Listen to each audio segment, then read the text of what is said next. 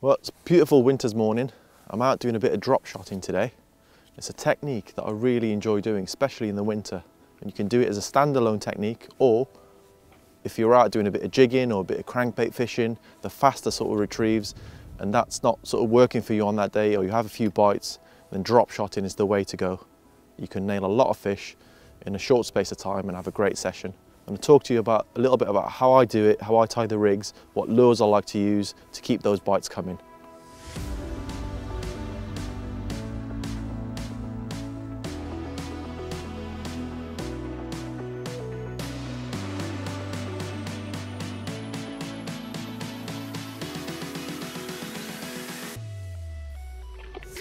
So let's get straight into it. It's a very quick session today, hoping to try and get a few fish for you. So I'm going to talk to you about how I tie the rig very quickly and my go-to sort of setup for drop shotting. Let's get straight into what we need. You've got drop and jig fluorocarbon, you've got my drop shot hooks, you've got the selection of weights. So these are the brass, the pencil sort of weights that we've got, or you've got the tungsten options there from Strike King. So first thing to do is I'm going to tie my drop and jig fluorocarbon to my main braided line. I use a back-to-back grinner knot. So basically I'm looping the braided main line, creating a loop that goes over the fluorocarbon. You create a loop, you've got the drop and jig running parallel to the loop of the braid, and I'm going underneath, so I'm trapping the fluorocarbon along with the braid, and I'm only doing a bit of light sort of drop shotting. I'm not going to do, a million sort of loops around it. Probably go for about 6 or 7 loops. And what I would do is just give that a little moisten and just pull the tag end of the braid. Not too tight at the minute, but just so it gets a bit of shape and just holds that fluorocarbon in place. And what I'll do is twist that round and repeat the same process, just pull a bit more of the fluoro. Again, I'm just looping that back, trapping it with my thumb. I've got a nice loop in the fluorocarbon, run the braid parallel to it, and just go underneath, repeat that. Same again on the other side, moisten it a bit and just pull, just so it tightens up the fluoro. And this is now where you just sort of pull both together so they butt up against each other. And once you pull them all together, you'll feel that fluoro pinch. You've got a nice strong knot now. That's going to secure your braid to your fluorocarbon. We trim the tag ends. So that's my fluorocarbon tied to my main line. Right, now time to put the hook through. So with that, you always want to make sure obviously your hook's going to face upwards, because that's where your weight's going to go, and that's where your braided main line is at the top of there. So make sure you have that on the right way. And I'm always going to sort of try and go, you can either go through halfway, make sure you've got enough tag end at the bottom so you can alter the depth that you're fishing at, depending on where the fish are feeding, or if you're trying to get over obstacles, weed and whatnot. So I normally go for about halfway through the length of the fluoro.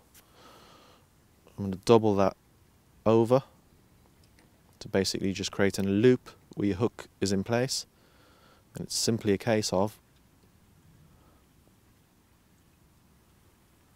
spinning your hook over both lines like this. I've got that done that once, pass it through again,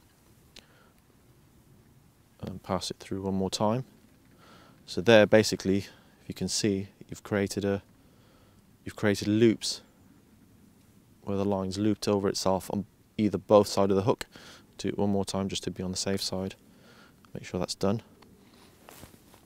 You want to moisten down and then edge it slowly. You see that hook, basically it's almost like a knotless knot, so you're not really tying a knot as such. You're just trapping that line, pulling tight, make sure that line is, you see that hook there, sits nice and proud, ready to catch fish. Now we come to attaching the weight. So you've got your hook there, and you're attaching the weights at the bottom long sort of tag end that trails off the back of the hook. You go straight through, pinch that line, and then just pull, so you feel it sort of pinch tight there on the top of your drop shot weight.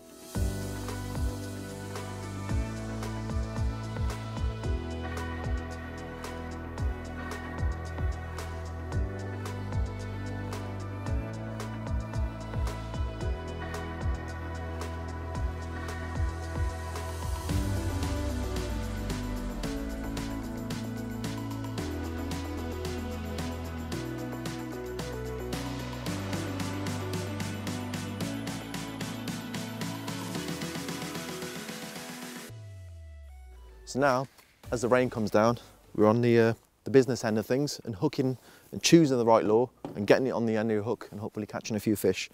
So I've got here a selection of some of my favourites. We've got the selection of the new Ultra UV floating creatures. So you've got the swing ball, the funky worm, the crayfish and the shovel shad. 7 centimetres is a perfect size for drop shotting, certainly perfect for the stuff that I do. We've got the new Slick Finesse, again, fantastic, super supple, brilliant movement on the tail end, the classic spiky shad. Again, a huge selection of colours available and sizes. I just stick with the sort of smaller sort of sizes to try and get a few bites. And the mini crawl, again, a fantastic option. Obviously there's loads more lures in the range as well that you can sort of try out. There is no harm in trying any lure that you haven't tried before. Just try and get yourself a few bites, try something a bit different. I'm just going to go with something that I have a lot of confidence in at the minute, which is the swing ball. And basically just hooking the lure, just nicking it in the front end of the lure itself, just to give it the maximum amount of movement in the water. Now that's all rigged up, let's go and catch some fish.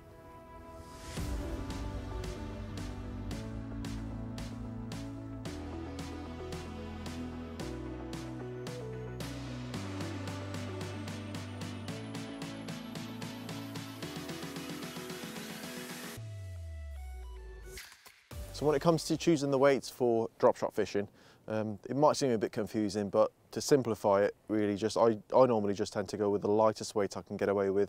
Most of my fishing is done on canals, maybe small rivers, a couple of still waters now and again. But yeah, if you're fishing on a river where you've got a bit of water pushing through, you're sort of battling against that current, then just up your weight. So basically you want to hold that lure in that position. So the more weight you add onto the bottom end of the rig, the more it's going to keep that lure in place and hold it in the position in the kill zone for longer. That's the key thing to remember with choosing the right weight for your drop shot fishing.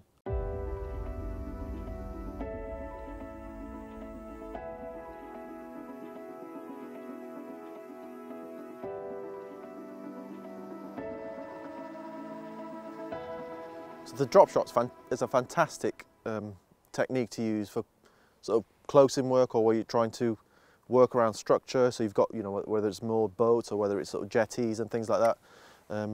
Dying weed, you can get right into these little spots and just work that lure in a particular spot and keep it there. And that's the key thing for this kind of technique. So, something like just, close-in work, just like this, putting the lure out, letting it drop to the bottom, and basically just holding it in that zone and just giving it the tiniest of movements. And at the minute I'm using one of the Ultra UV floating creatures, which, because they float, it keeps the lure up in the water so it's not constantly sinking, so you can just impart that tiny bit of action to it. So another great technique is just to work your own edge really with a drop shot. So you're not really casting far, you're not really casting at all, so you're just dropping it right in the edge, whether you've got jetties, pontoons, that sort of thing, in between sort of moored boats, just working it very close. And this is all the movement that you need just to get the lure going, just to give it the tiniest bit of action, just to make the fish aware that there is a bait in the area. And often you don't need to do anything at all, especially if you're on a river where you've got a bit of flow, a bit of an undertow. You can literally just keep it as still in between the tiniest little bits of movement, and just keep working it along that edge. If you're not getting bites straight away, just keep it sort of moving until you've worked that area.